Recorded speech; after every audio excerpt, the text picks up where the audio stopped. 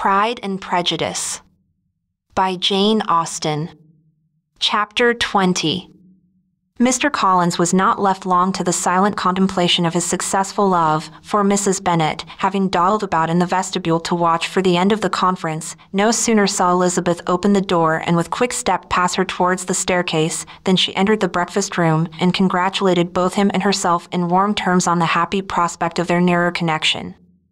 Mr. Collins received and returned these felicitations with equal pleasure, and then proceeded to relate the particulars of their interview, with the result of which he trusted he had every reason to be satisfied, since the refusal which his cousin had steadfastly given him would naturally flow from her bashful modesty and the genuine delicacy of her character. This information, however, startled Mrs. Bennet. She would have been glad to be equally satisfied that her daughter had meant to encourage him by protesting against his proposals, but she dared not believe it, and could not help saying so. "But, depend upon it, Mr. Collins," she added, "that Lizzie shall be brought to reason. I will speak to her about it directly. She is a very headstrong, foolish girl, and does not know her own interest, but I will make her know it." "Pardon me for interrupting you, madam," cried Mr. Collins, "but if she is really headstrong and foolish, I know not whether she would altogether be a very desirable wife to a man in my situation, who naturally looks for happiness in the marriage state. If therefore she actually persists in rejecting my suit, perhaps it were better not to force her into accepting me, because if liable to such defects of temper, she could not contribute much to my felicity." "Sir, you quite misunderstand me," said Mrs. Bennet, alarmed. "Lizzie is only headstrong in such matters as these. In everything else she is as good-natured a girl as ever lived. I will go directly to Mr. Bennet, and we shall very soon settle it with her, I am sure." She would not give him time to reply, but hurrying instantly to her husband, called out as she entered the library, "Oh, Mr. Bennet, you are wanted immediately. We are all in an uproar. You must come and make Lizzie marry Mr. Collins, for she vows she will not have him, and if you do not make haste he will change his mind and not have her." Mr. Bennet raised his eyes from his book as she entered, and fixed them on her face with a calm unconcern which was not in the least altered by her communication. "I have not the pleasure of understanding you," said he, when she had finished her speech. "Of what are you talking?" "Of Mr. Collins and Lizzie. Lizzie declares she will not have Mr. Collins, and Mr. Collins begins to say that he will not have Lizzie. And what am I to do on the occasion? It seems an hopeless business. Speak to Lizzie about it yourself. Tell her that you insist upon her marrying him. Let her be called down. She shall hear my opinion." Mrs. Bennet rang the bell, and Miss Elizabeth was summoned to the library. "Come here, child," cried her father as she appeared. "I have sent for you on an affair of importance. I understand that Mr. Collins has made you an offer of marriage. Is it true?" Elizabeth replied that it was. "Very well, and this offer of marriage you have refused?" "I have, sir." "Very well. We now come to the point. Your mother insists upon your accepting it. Is it not so, Mrs. Bennet?" "Yes, or I will never see her again. An unhappy alternative is before you, Elizabeth. From this day you must be a stranger to one of your parents. Your mother will never see you again if you do not marry Mr. Collins, and I will never see you again if you do." Elizabeth could not but smile at such a conclusion of such a beginning, but Mrs. Bennet, who had persuaded herself that her husband regarded the affair as she wished, was excessively disappointed. "What do you mean, Mr. Bennet, in talking this way? You promised me to insist upon her marrying him." "My dear," replied her husband, "I have two small favors to request. First, that you will allow me the free use of my understanding on the present occasion, and secondly, of my room. I shall be glad to have the library to myself as soon as may be." Not yet, however, in spite of her disappointment in her husband, did Mrs. Bennet give up the point. She talked to Elizabeth again and again, coaxed and threatened her by turns. She endeavored to secure Jane in her interest, but Jane, with all possible mildness, declined interfering, and Elizabeth, sometimes with real earnestness and sometimes with playful gaiety, replied to her attacks. Though her manner varied, however, her determination never did.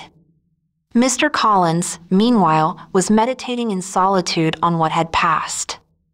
He thought too well of himself to comprehend on what motives his cousin could refuse him, and though his pride was hurt, he suffered in no other way. His regard for her was quite imaginary, and the possibility of her deserving her mother's reproach prevented his feeling any regret. While the family were in this confusion, Charlotte Lucas came to spend the day with them. She was met in the vestibule by Lydia, who, flying to her, cried in a half-whisper, "I am glad you are come, for there is such fun here. What do you think has happened this morning? Mr. Collins has made an offer to Lizzie, and she will not have him." Charlotte hardly had time to answer before they were joined by Kitty, who came to tell the same news, and no sooner had they entered the breakfast room, where Mrs. Bennet was alone, than she likewise began on the subject, calling on Miss Lucas for her compassion and entreating her to persuade her friend Lizzie to comply with the wishes of all her family. "Pray do, my dear Miss Lucas," she added in a melancholy tone, "for nobody is on my side, nobody takes part with me. I am cruelly used, nobody feels for my poor nerves." Charlotte's reply was spared by the entrance of Jane and Elizabeth. "Aye, there she comes," continued Mrs. Bennet, looking as unconcerned as may be, and caring no more for us than if we were at York, provided she can have her own way. "But I tell you, Miss Lizzie, if you take it into your head to go on refusing every offer of marriage in this way, you will never get a husband at all, and I am sure I do not know who is to maintain you when your father is dead. I shall not be able to keep you, and so I warn you. I have done with you from this very day. I told you in the library, you know, that I should never speak to you again, and you will find me as good as my word. I have no pleasure in talking to undutiful children. Not that I have much pleasure, indeed, in talking to anybody. People who suffer as I do from nervous complaints can have no great inclination for talking. Nobody can tell what I suffer. But it is always so. Those who do not complain are never pitied." Her daughters listened in silence to this effusion, sensible that any attempt to reason with her or soothe her would only increase the irritation. She talked on, therefore, without interruption from any of them, till they were joined by Mr. Collins, who entered the room with an air more stately than usual, and on perceiving whom, she said to the girls, "Now, I do insist upon it, that you, all of you, hold your tongues, and let me and Mr. Collins have a little conversation together." Elizabeth passed quietly out of the room, Jane and Kitty followed, but Lydia stood her ground, determined to hear all she could, and Charlotte, detained first by the civility of Mr. Collins, whose inquiries after herself and all her family were very minute, and then by a little curiosity, satisfied herself with walking to the window and pretending not to hear. In a doleful voice Mrs. Bennet began the projected conversation. "Oh, Mr. Collins." "My dear madam," replied he, "let us be forever silent on this point. Far be it from me," he presently continued, in a voice that marked his displeasure, "to resent the behavior of your daughter. Resignation to inevitable evils is the duty of us all, the peculiar duty of a young man who has been so fortunate as I have been in early preferment, and I trust one am resigned. Perhaps not the less so from feeling a doubt of my positive happiness had my fair cousin honored me with her hand, for I have often observed that resignation is never so perfect as when the blessing denied begins to lose somewhat of its value in our estimation. You will not, I hope, consider me as showing any disrespect to your family, my dear madam, by thus withdrawing my pretensions to your daughter's favor, without having paid yourself and Mr. Bennet the compliment of requesting you to interpose your authority in my behalf. My conduct may, I fear, be objectionable in having accepted my dismission from your daughter's lips instead of your own. But we are all liable to error. I have certainly meant well through the whole affair.